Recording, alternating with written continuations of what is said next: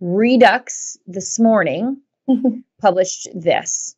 Non-binary male rugby player accused of injuring female competitors was awarded hardest hitter on the men's team. Now, before we get into this, I think we should just stop for a minute and explain what we're talking about here, because then we'll go into this, because this is, I mean, it's absolutely wild. Last weekend, I think it was, David, we had previously gotten wind of, thanks to the great reporting of our friend Joe Warmington over at Post Media, the Toronto Sun, that there is a male player, biological male player, playing on the senior women's Fergus Highlanders rugby team. And for those of you who know me, I'm a bit of a rugby aficionado.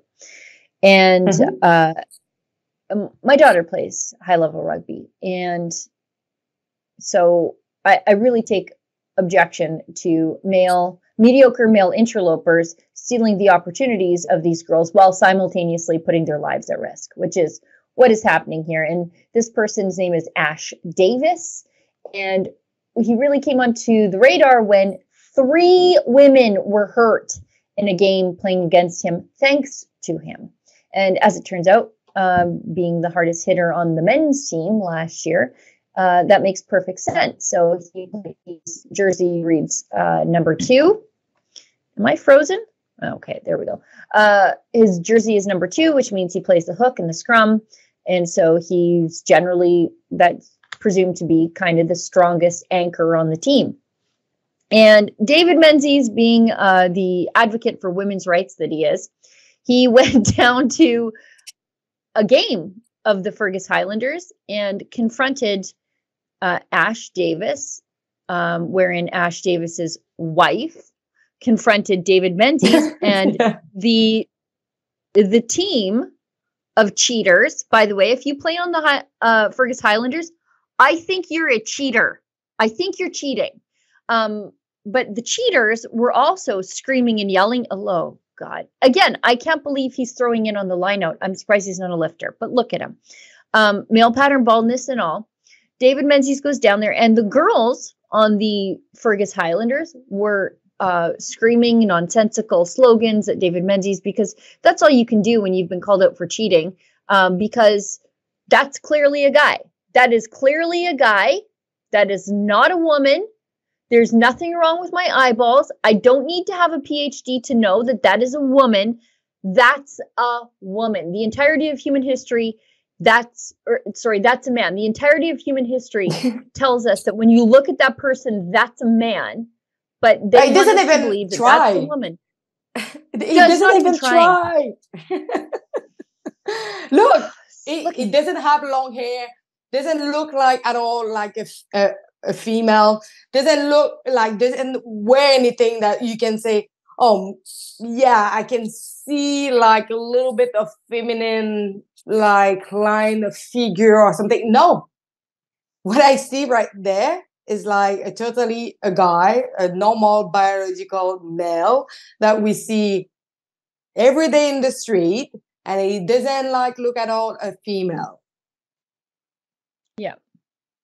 Maybe we can put the audio up on these women screaming at David Menzies. We live in Canada. All rights, human rights for everybody. Trans matter. What about the trans rights matter? That you are traumatizing my family. I'm traumatizing them. Why? What happened? Because my kids get to see people like you crying because of things. I'm surprised. As a mother, why would you expose your kids to a because massage? that is my partner. That is my wife that you are being. So he's a lesbian? So I'm going to just ask you guys, please. Yeah. Do you think it's okay for him to injure biological women? So I'm not going to answer any of your questions. And then have a nice day. Human rights.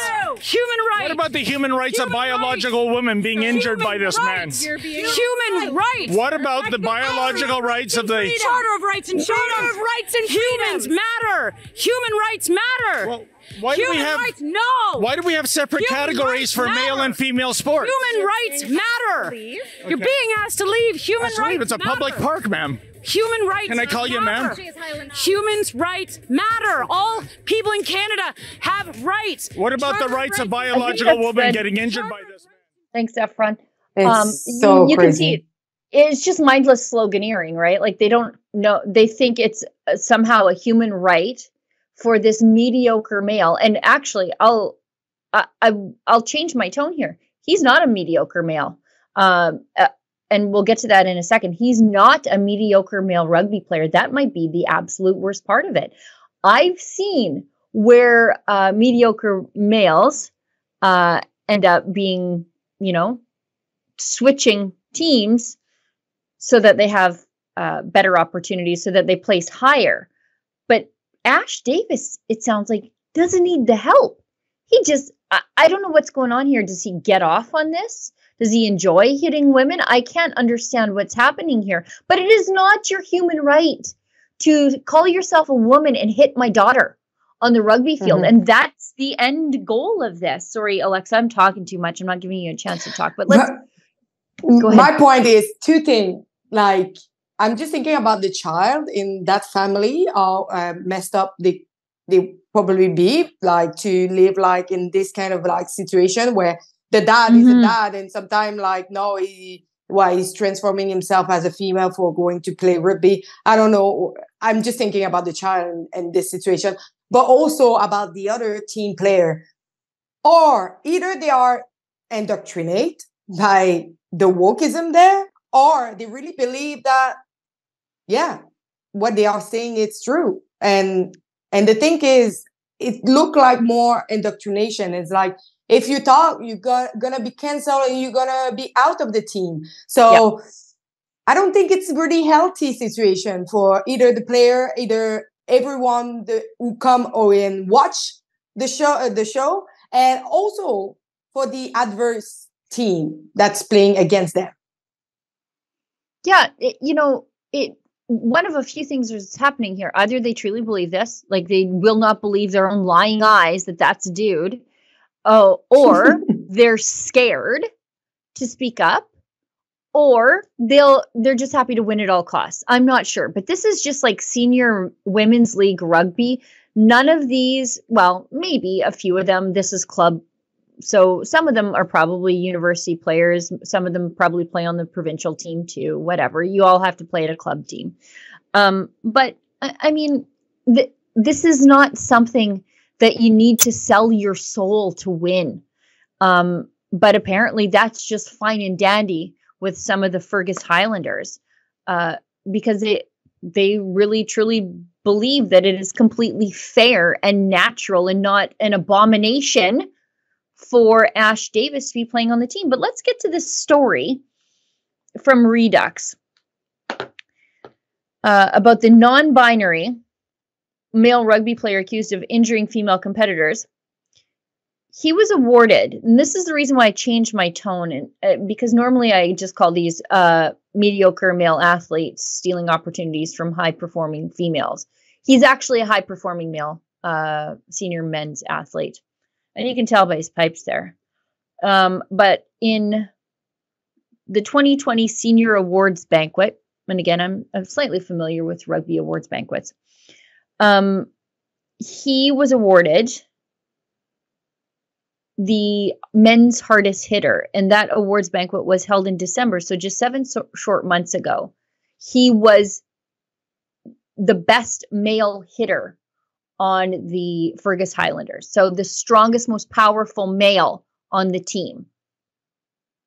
So, and then you take the strongest, most powerful male, and now you've taken and put him on the women's team. But even as soon as 7 months ago, he was willing to accept awards as a male, and the rugby team, I don't think this is a rugby union award, but the rugby team was willing to give him an award as a male. Now, he's wearing a dress in this photo. And he's probably gender fluid. Yeah, wear a dress, don't wear a dress. I kind of like that dress, actually. It's plain high neck. I kind of like it. But wear a dress, don't wear a dress. I really don't care. I only care insofar as you make me care. And now all of a sudden I do care because the toughest man on the team is now playing for the ladies team. And this is absolutely atrocious. I see that our friend Kian Simone had done some poking around too. So I think it was, let me just bring this up. Efron's got it. I just want to specify that I play rugby and it's already really tough with other women who hit you. And sometimes you get injured and pretty well injured. I would say like if you have a male there, I'm pretty worried of the physical health of those female players. Yeah. And I guess the rugby team, what was it?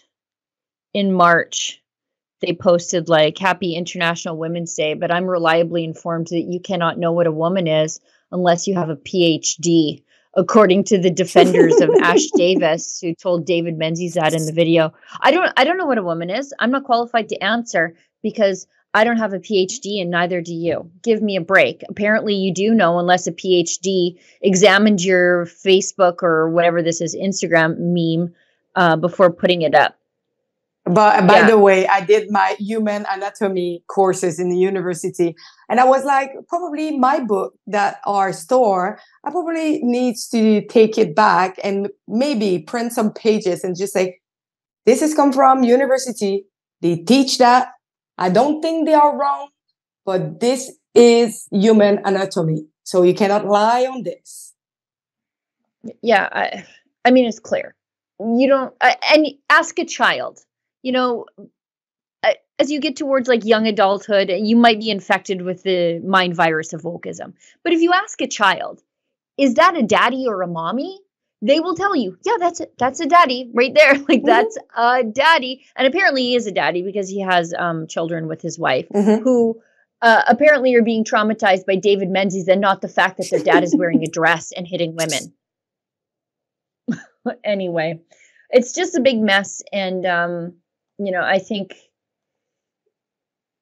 there are some sports where women can definitely compete against men, car racing, sports shooting, equestrian, but rugby is not one of those where your only equipment is maybe a scrum cap if you're worried about your ears and a mouth guard. And that's it. That's it. So, I mean, I think this will really shine a light on just how dangerous it is for men to be participating in women's sports. And it's not intolerance to say that someone who has undergone testosterone puberty has a different advantage over female players. It's just completely unfair. And you have to be insane to think otherwise.